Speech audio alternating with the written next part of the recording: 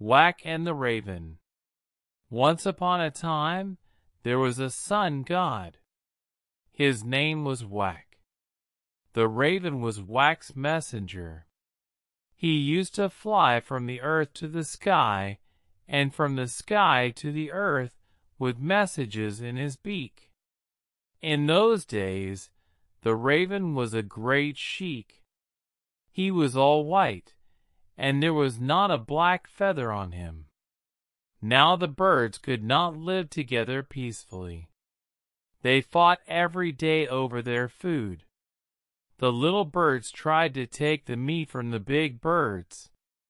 The big birds tried to steal the seeds and fruit from the little birds. They could not agree. At last, they called a meeting. "We must share our food between us," they said, "or there will never be peace. We need a judge to help us. Let's ask our sheik, the raven. He can tell us what to do." The raven listened carefully to all the other birds. "I will ask our master, Whack, the sun god," he said, and he flew up into the sky. The other birds waited for the raven for a long time. At last, he flew back to them. "Listen," he said. "Whack has given me the answer to your question. Let the big birds eat only meat. Let the small birds eat only fruit and seeds. But who is a big bird?"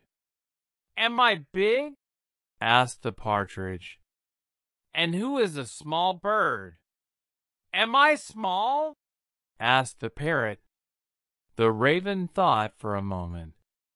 "If the birds are bigger than me, they are big birds," he said. "They can eat meat. But if they are smaller than me, they can only eat fruit and seeds." "And you?" a little bird called out. "What will you eat, raven?" The raven smiled. "Oh," he said, "I am in the middle, not big, not small. Also, I am your sheik and the messenger of Whack.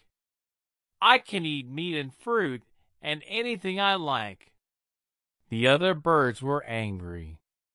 "You have cheated us," they said. They tried to catch the raven, but he flew away from them. He went up into the sky to find his master, Whack. "Whack!" he called. "Whack! Whack! Help me!" On he flew, closer and closer to the sun. The heat burned his feathers, and they became black. Now there was not a white feather on him.